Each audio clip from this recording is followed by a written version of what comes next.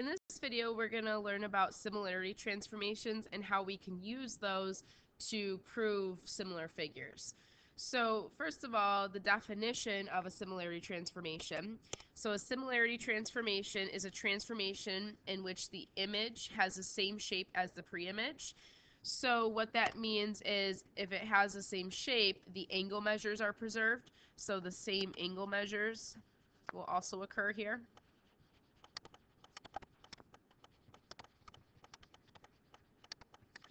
So similarity transformations are any kind of transformation where the angle measures stay the same.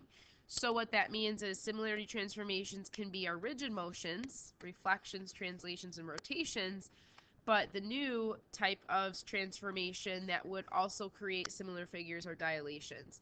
So dilations are going to change the size or the side lengths of the figures, but they will make the angles the same, which means they'll have the same shape and therefore creating similar figures. So this theorem down here, two plane figures are similar if and only if one can be obtained from the other by similarity transformations. That's a key idea. That's a key concept, similar to what we use with congruence and rigid motions. So basically what that means is if I can take one figure and map it onto another figure using similarity transformations, that means that those figures are similar to each other. It means they're exactly the same shape. So if we look at this example, we want to identify a similarity transformation if one exists mapping x onto y. And if it doesn't, explain why. So I should say identify a similarity transformation or transformations, so a sequence of them. So when I look at this, if I'm starting with x and I want to map it onto y, the first thing I notice is that x is much larger than y. So I know that a dilation may have occurred here to match these up. But before I start thinking about the dilation, it's easier if we make these two figures so that they're in the same position. So meaning if we try to make the corresponding sides look as if they're parallel, because then it's easier to figure out our dilation. Because if you remember, when you dilate a segment or a line and the center is not on that segment or line, your new line or segment will be parallel to the original. So when I look at this, these two sides should look parallel before I start thinking about the dilation. Same thing with these other pieces. So the first thing I see is that a reflection occurred. I could see that x was flipped to become y, or vice versa. So the point that stays in place is this point right here, this 11, 1. So that point is an invariant point because it remains the same. And if I remember, or if I imagine reflecting over the line that passes through that point, so the line x equals 11, that will start off by getting us x into the same position as y. So let's go ahead and actually do that, and I'm going to make a note over here because this one doesn't say that we're actually trying to explain why the figures are similar. We're just trying to come up with a similarity transformation. So I'm just going to kind of list them. And it says that we're mapping x onto y. So that means I'm starting with x and I'm going to y. So the first thing I'm doing is a reflection over x equals 11. So let's actually do the reflection. So 2 units. And then this is 1, 2, 3, 4, 5, 6, 7. So go 1, 2, 3, 4, 5, 6, 7. And then this one is 1, 2, 3, 4, 5. 1, 2, 3, 4, 5. So here's what I'm going to call x prime, kind of that in-between step. And now you can hopefully see how this was helpful because now the corresponding sides are parallel to each other. So that's going to help me find my dilation. So then for the second piece, it's going to be a dilation. It looks as if we're going to be doing a reduction because we went from x prime to y and it got smaller. So if we look at our point that stays the same, that's that 11, 1, that's going to be the center of dilation because it's the invariant point, and everything's going to contract towards that point. So if we measure from this point to this point over here, I had to go 1, 2, 3, 4, 5, up 1. So let's count to get to the new, or the image. I had to go over 1, 2.5, up 1. or up a half. So that means I cut those distances in half. And if you just verify that with another point, so if we go to this point right here, I had to go over 1, 2, up 1, 2, 3, 4. So over 1, up 2 got me the image. So that, again, shows me that I did half those distances, so the scale factor is 1/2. So the second step here would be to do a dilation centered at 11,1 using a scale factor of 1/2. And I'm just gonna, again, clarify. It did say to map X onto Y, so I'm just gonna kind of make a note to map X onto Y. This is what you do, those two steps, because it is so important to make sure that you specify, because if you don't, then it's totally different, because then it would be an enlargement instead of a reduction. So there's the first part. So that's just saying to state the similarity transformations that occur. So the next examples, we are going to use the same concept, but now we're going to do the whole write-up. We're going to talk about how to justify. So we want to determine if the figures are similar and explain why. So in order to determine if the figures are similar, you're going to be using that whole notion that if you can find a similarity transformation or sequence of similarity transformations that map one onto the other, then the figures are similar. So you can pick which one you want to start with as long as you specify. So let's say I start with 1 and I want to go to figure 2.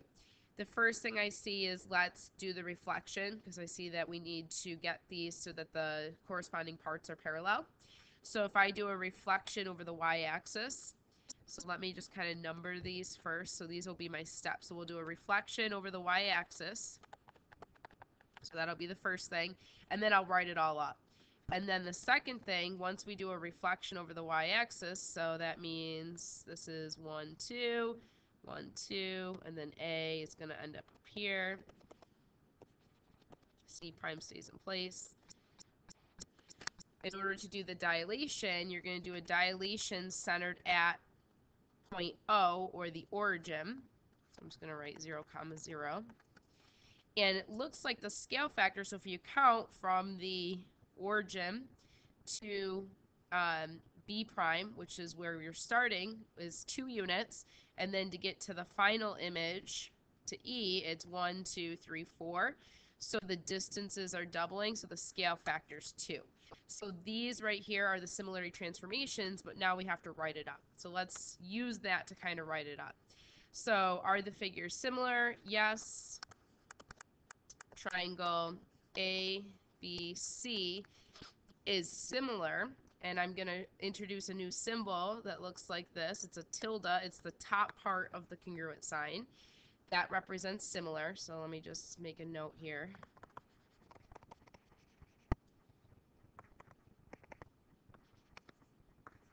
That's the symbol for similar.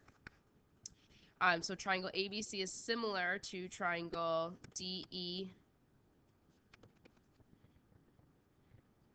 I think it's a C there. So I'm just going to go with it. DEC. Because a reflection over the y-axis followed by a dilation centered at 0, 0 using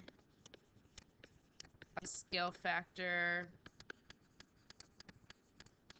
of 2 will map triangle ABC onto triangle DEC. And then we have to say the new sentence, which is to say reflections and dilations are similarity transformations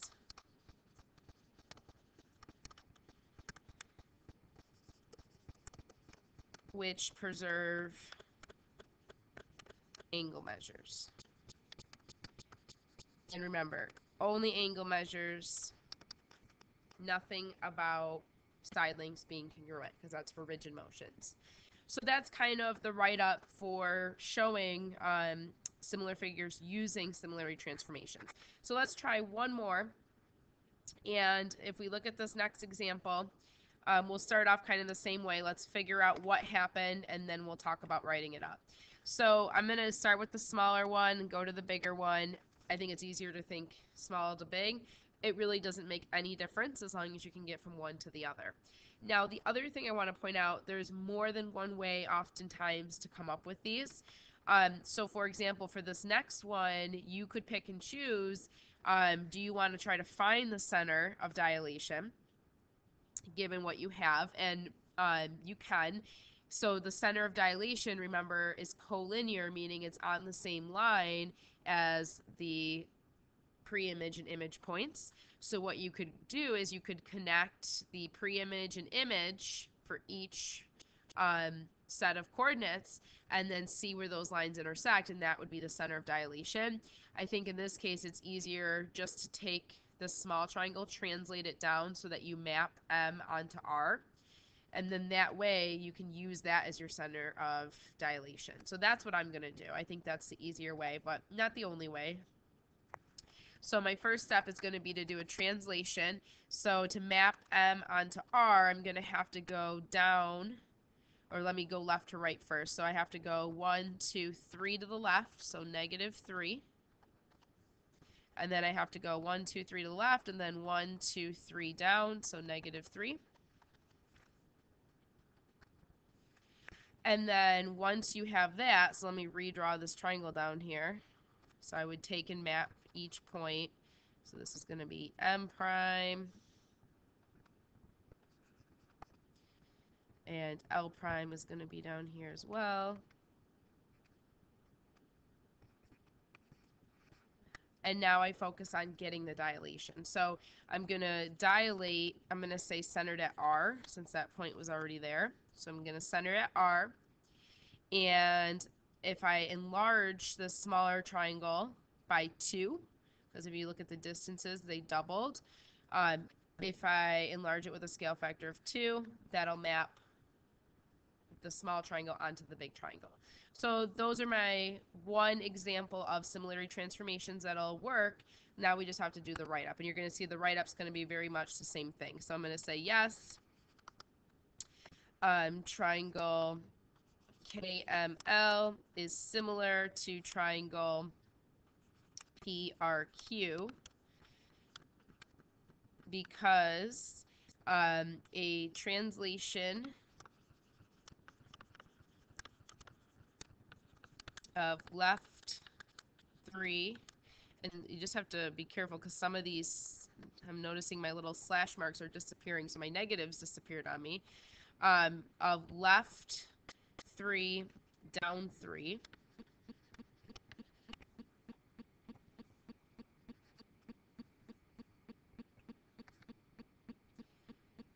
Followed by a dilation centered R using a scale factor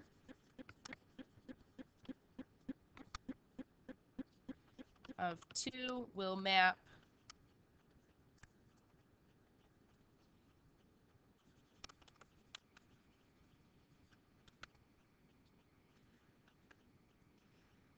triangle KML onto triangle PRQ. And then your last sentence is just to say translations and dilations are similarity transformations which preserve angle measures, creating those similar figures. So let me just add that last piece in here. So translations and dilations are similarity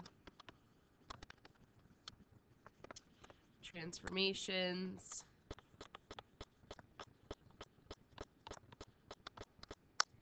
which preserve angle measures.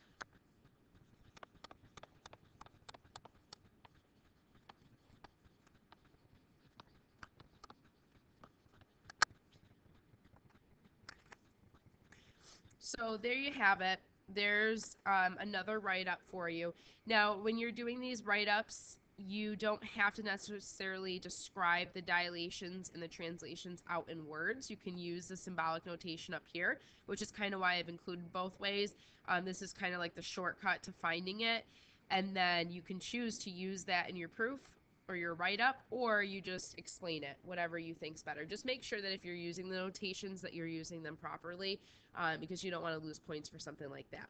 So that's the idea. Identify the similarity transformation or sequence of similarity transformations, and then just use a similar write-up that we saw before when we did congruence using rigid motions. So go ahead, try your check your understanding problems, and we will talk more about this in class tomorrow.